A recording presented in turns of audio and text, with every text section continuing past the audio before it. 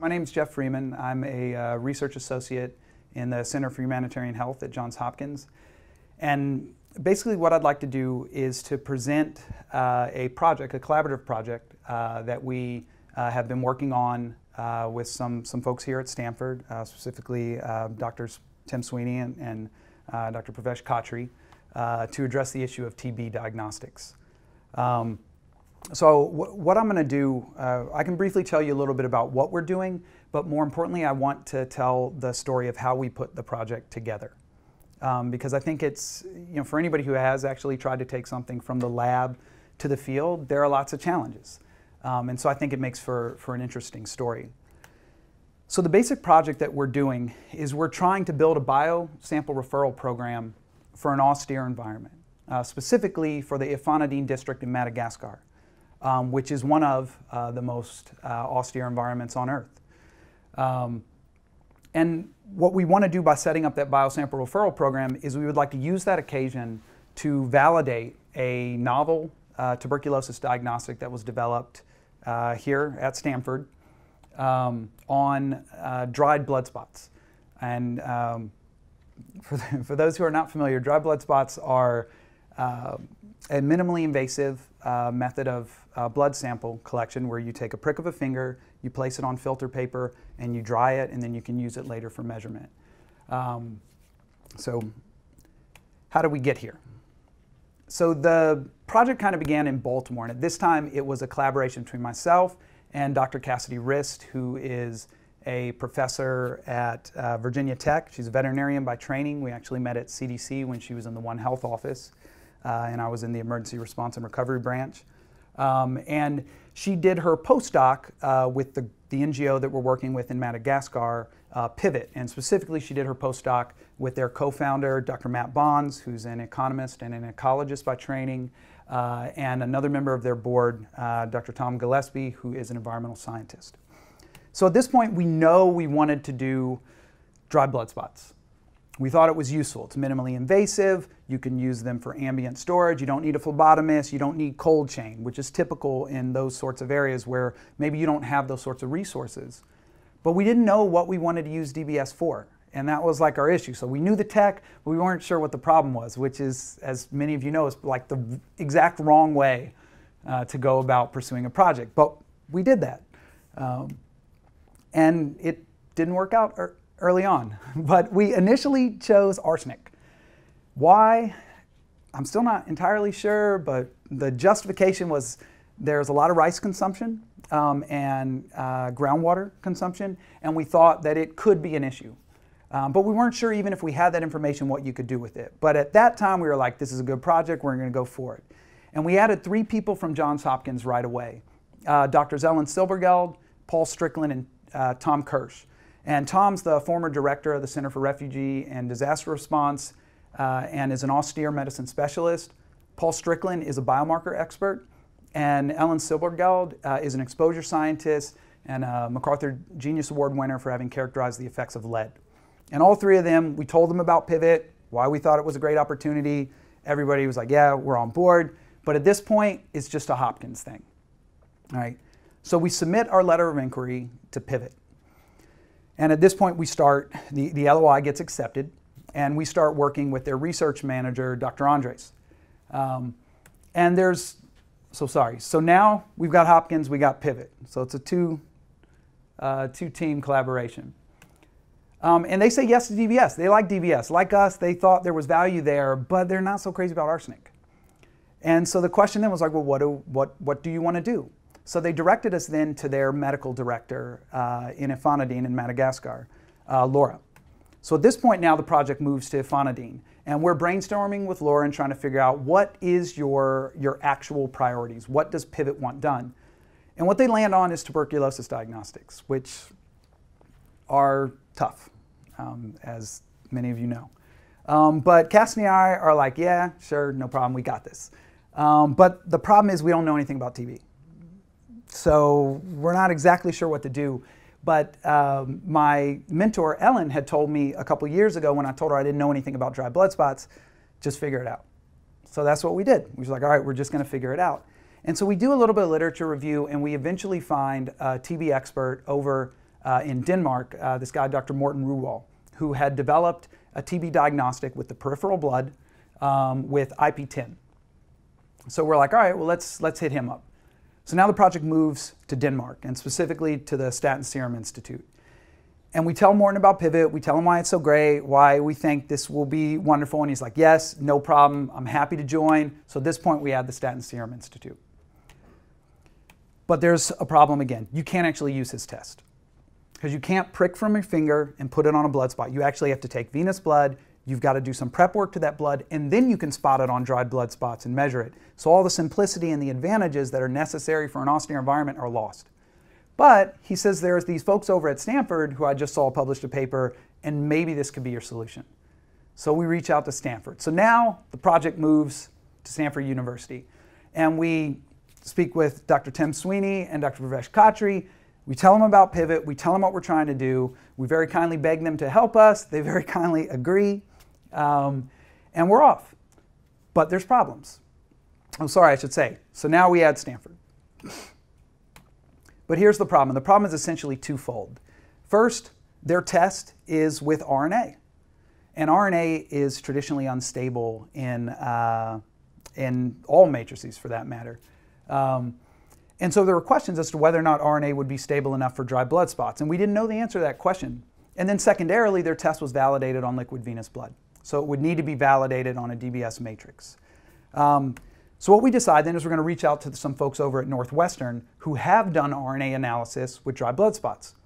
So now we go over to Chicago, and we're at Northwestern, and we have a discussion with Dr. Bill Funk and Dr. Thomas McDade, two of the world's leading experts in dry blood spots, specifically for the use of DBS in like population-based epi studies. And we tell them what we're doing, we ask them if they'll join us. They're like, yes, no problem. And now we've got Northwestern. So at this point, we decide we need a lab to actually do this validation, right? The Northwestern folks use this, but it's not their lab that's doing the testing. They actually send their stuff to UCLA's Social Genomics Core. And we want to make sure that if we're going to use this test, if Tim and Pravesh are going to commit their time, their resources to helping us do this, we want to make sure we give their test the best possible chance to succeed. And so Bill and Tom are like, well, just go holler at Steve Cole, the director of the UCLA Social Genomics Core. So that's exactly what we do. And at this point, the project moves to Los Angeles. And so again, we explain to Steve what we're doing. We tell him why we think this is important. Steve agrees, and now we've got UCLA. So Steve says he'll do the validation test for us and he'll work up a protocol, but we also need to figure out how we're actually going to get TB cases in Madagascar. And you know, that's kind of an important thing to do a validation study. And so Pivot recommends that we reach out to Institut Pasteur, who has a reference lab in the capital city of Madagascar in Antananarivo. So we do that. We reach out to Institut Pasteur, we tell them what we're doing, we ask them if they'll collaborate with us. Pivot actually highly encourages us to bring them in as an equal partner in this thing, and they agree. They say, yeah, you come in, you train us, we'll collect the samples, and we can build out this program. So at this point now, Institut Pasteur has joined the project. But we still have another problem. I'm not a bench scientist by training. Cassidy is not a bench scientist by training. And now we've got to take a protocol that UCLA worked up for us and go train Institut Pasteur's staff on that protocol. And we're not equipped to do it. So we decide we're going to reach internal to Virginia Tech and see if we can find somebody who does have that experience, who can get that training. And so at this point, we go and talk with Doctors Claire Sanderson and Kathy Alexander, who are actually in the Wildlife and Fisheries Department of Virginia Tech. And both of them, we tell them about Pivot, we tell them about the 3-gene signature, we tell them what we're doing, and they're like, yes, totally, we're on board. So now we've added Virginia Tech.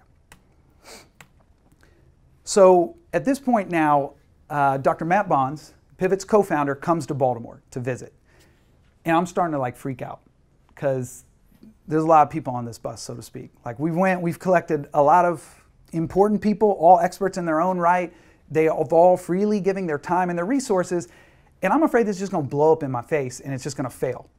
And so Matt very kindly tells me, it doesn't matter if you fail. He said, but it totally matters how you fail. If you fail badly, it's a problem. But if you fail better, it's cool. And maybe you won't ruin your career before it starts. So I'm like, okay, all right, fail better. That's our solution. So now, casting the iron in Baltimore, and we take this to heart, and we're discussing, how do we fail better? Because, what does that mean? And what we decide, or how we're going to fail better, is to improve our collection methods, improve our bioanalysis methods, and use both of those to improve our training. So again, we give this project, this test, and this entire effort the best possible chance to succeed. So at this point now, I need to go and get a better collection method. And as part of my doctoral studies, I'd been working on a kit with Dr. David Graham, who's the director of the Center for Resources in Integrative Biology. And I go to David, I explain about Pivot, I explain what we're doing, I explain the 3-gene test, and I'm like, look, please, can we use these kits? And David's like, yeah, no problem. I got you. You can use the kits. And he asked people on his staff if they'll help. So Orly, Susan, June, and Suze all get together, and they're going to help us get those kits ready for the field in time for our Madagascar work. So now we have all children's. But we've got the kits, but we haven't stress tested the kits yet.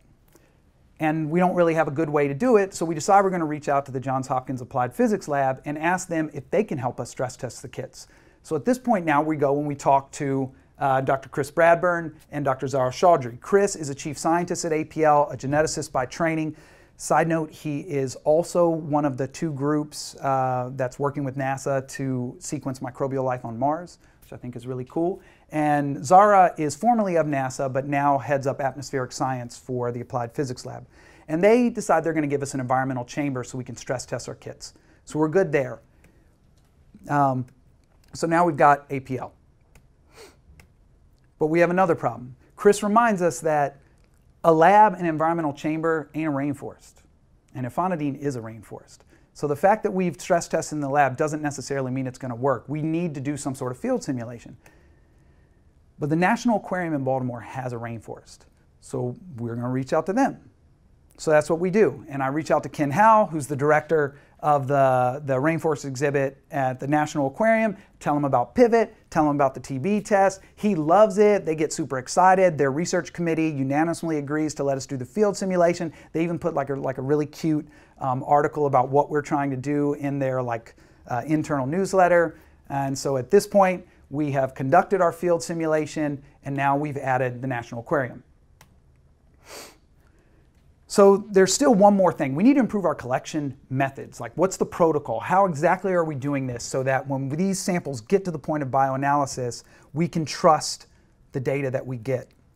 And so we go now back to UCLA, and I go to Steve Cole, and I'm like, Steve, would you mind running analysis on some methods development work for us so we can test different protocols? He's like, sure, no problem. Just give me some consumables, and we're good. So then I go over to All Children's Hospital. I'm back to David. I'm like, David, will you purchase these consumables for us so that we can run this analysis? Steve's agreed to do the analysis, and he's like, yeah, sure, no problem, but you gotta have to get the primers. So then I go back to Stanford. I go to Pravesh, and I'm like, would you mind please giving the primers? Pravesh misunderstands me, and he's like, yeah, I'll give you the primers, I'll give you the consumables, I'll pay for everything. And I'm like, no, we're good. We don't need all that. We just need the primers. And he's like, yes, no problem, got you. So we've done all that. So where we stand today, we've got our study design. We've got our partners in place, we've got our kits stress tested, we've done a successful field simulation, we have a protocol selection study scheduled for February, we hit the field in June, backed by all of our partners, and we think a good plan that has a good chance for success. And this really just brings me to my point behind telling this story. And that's the process that we took in conducting the science of it. And so what was, from the very beginning, what was really demanded of us by Pivot is that we zeroed in on an issue of consequence. One that didn't just carry a burden, but carried potential solutions. Something that could provide real benefit to the people that Pivot serves. They also encouraged us to seek out innovators in the field. And they gave us the freedom to do that. And they worked with us hand in hand on an iterative development process where everybody held tight to the principles of intellectual agility like it was a religion. And as we ran into problems, we solved them. If we couldn't solve them, we were encouraged to find someone who could. But at every single point, we just kept moving the ball forward. And this, I think, is important as to why would all of these people be willing to help us? I mean, as I said, all of these people are experts in their own right. They're all busy folks, right, and with their own priorities. But I think what everyone recognized is a simple point, and it's just that you need more than good ideas, good science, and collaboration. You need a ground game. You know, if you want to do effective science in the field, if you want to bring something from the lab to the field, you need that ground game.